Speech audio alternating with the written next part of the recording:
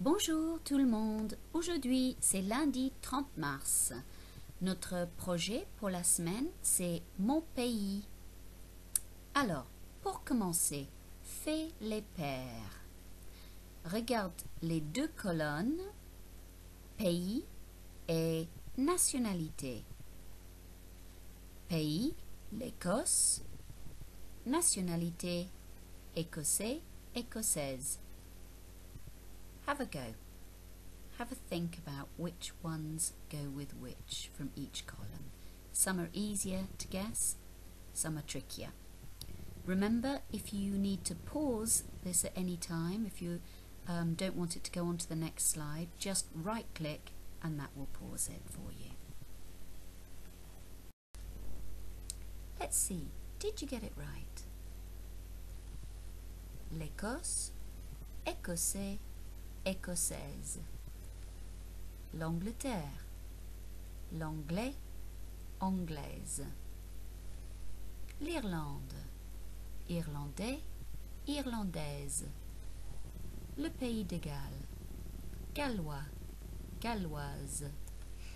La France, français, française. La Belgique, belge. How did you get on?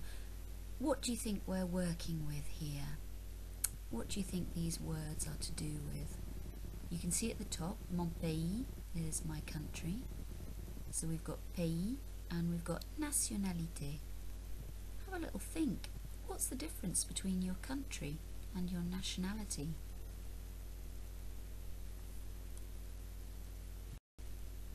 Let's see what they are. L'Écosse is Scotland.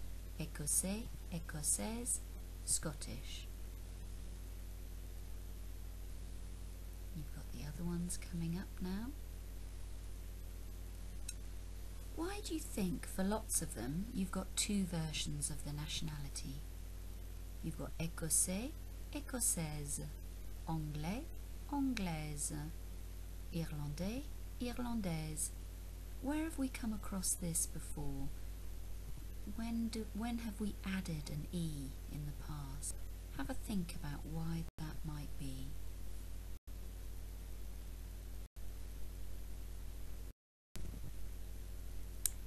Now you're going to listen to these people talking about where they're from, okay? So what I want you to do is jot down numbers 1 to 6 and the names, and then see if you can work out the country and their nationality. Okay? Numéro 1. Je m'appelle James. Mon pays, c'est l'Écosse. Je suis écossais. Je m'appelle James. Mon pays, c'est l'Écosse. Je suis écossais. Numéro 2. Je m'appelle Jenny. Mon pays, c'est l'Angleterre. Je suis anglaise. Je m'appelle Jenny. Mon pays, c'est l'Angleterre. Je suis anglaise. Numéro 3. Je m'appelle Jérémy. Mon pays, c'est le pays de Galles. Je suis gallois. Je m'appelle Jérémy. Mon pays, c'est le pays de Galles. Je suis gallois. Numéro 4. Je m'appelle Sarah. Mon pays, c'est l'Irlande. Je suis irlandaise. Je m'appelle Sarah. Mon pays, c'est l'Irlande.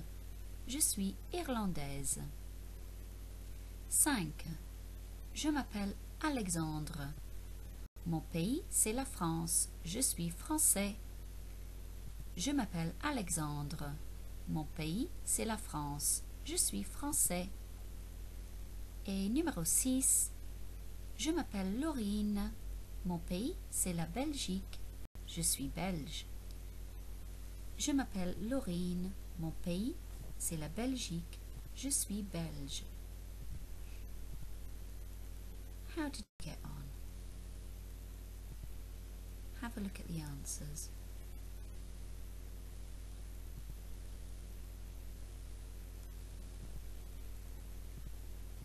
So there we see the difference between the country and the nationality. You'll notice a slight difference in the pronunciation. So have a listen to this. Do we hear the masculine or the feminine form? Number 1. Je suis anglais. Je suis anglais. Number 2. Je suis écossaise. Je suis écossaise. Number 3. Je suis français.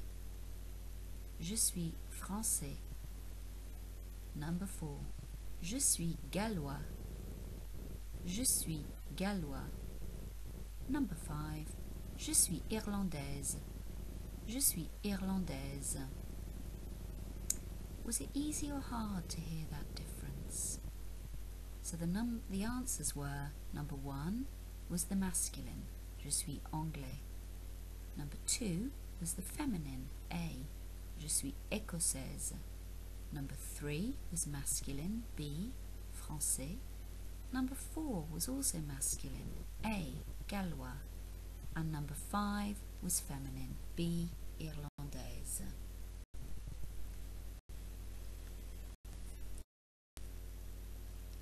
So far we've learnt a few verbs. What can you remember about verbs? Have a little think. We've generally learnt the I form. I have, I'm called, I like, I hate. Can you remember what these are?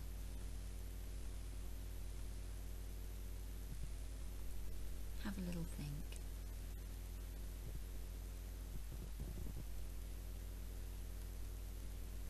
You can pause it here and I'm going to put the answers up, so if you need more time to think, just pause. I have is j'ai. I like, j'aime. I love, j'adore. I hate, je déteste. I live, j'habite. How did you get on? This is a key verb, the verb to be, être. Copy this down and learn it. Je suis, tu es, il est, elle est. We always write our verbs in this format. It helps us to remember. Right, we're going to have a go with this listening here. Copy out the table. You're going to hear people saying what their name, age, nationality is and any other details that you can find. I've put a link on the slide, so if you go to activeteachonline.com and view and then type in the code below, hopefully it should come up with this listening exercise. However, this is all a bit new to us, so let me know via Show My Homework if the link doesn't work, and we'll do it differently another time.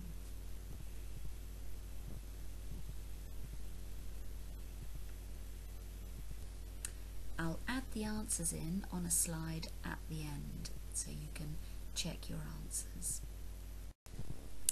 Alors, regardez les réponses.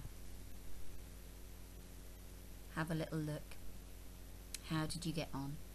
Did you manage to get the extra details?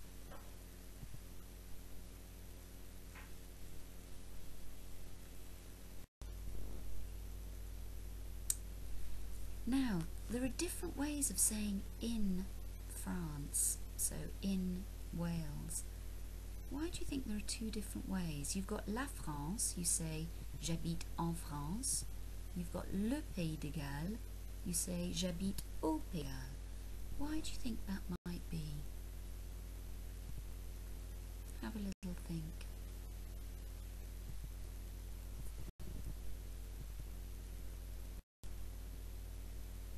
I'd like you to copy and complete this little table. So you've got masculine and feminine columns for saying the nationality, and then you're going to be able to say whether you're saying j'habite en or j'habite au. Most countries are feminine. Did you guess that that was what the reason was? So you can use en France, en Belgique, en Irlande. Le Pays de Galles is masculine, so it's going to be au Pays de Galles. Copy that down onto your paper, and it's just good practice for remembering what's masculine, what's feminine. Notice also that in France we say we just say England, but the French say the England, the France, the Belgium. Remember how the French always like to say, I like the chocolate, j'aime le chocolat.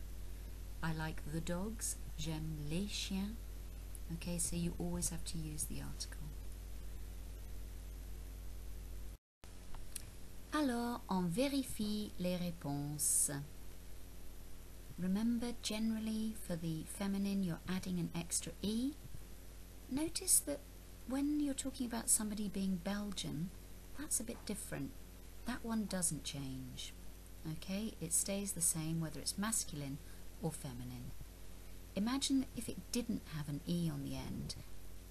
For the masculine, you'd say Belg, and that just sounds a bit funny. Notice also the cedilla on the C of français and française. If you didn't have the cedilla, it would be franquais and francaise. That sounds a bit funny too.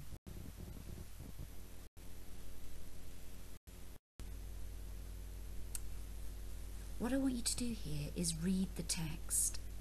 What information does each person give? They're talking about their name, their age, birthday likes. They don't mention everything on that list to the right hand side, but see what you can work out from each person. Make notes. It's kind of like doing a translation but in rough.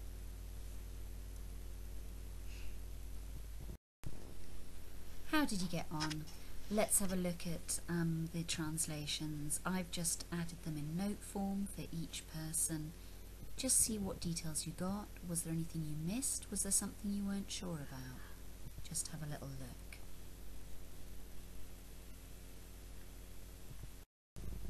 Now, you'll have to keep flipping back between the slides. You're going to have to read the text again and correct the sentences below. Lucie est galloise. Elle déteste la musique pop. Théo a 13 ans. Théo habite dans une grande maison. Clémence est française. La mère d'Angus s'appelle Rufus.